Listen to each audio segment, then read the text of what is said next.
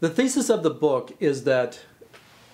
Dietrich Bonhoeffer was consistently committed to what he referred to on rare occasions as pacifism, but often articulated in ways that were consistent with pacifism, from 1932 to the end of his life. That's the first point that we argue in the book, that all of the texts,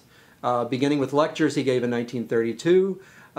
to letters and papers in prison from 1944, all are consistently articulate his views about loving enemies and renouncing violence.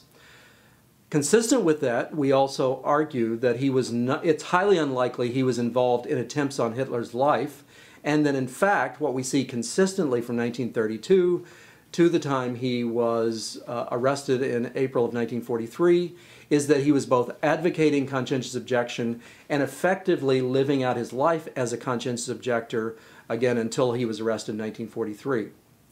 So those are the two theses of our book, which are argued both by looking at his life in 3 chapters and then looking at his writings in the rest of the book.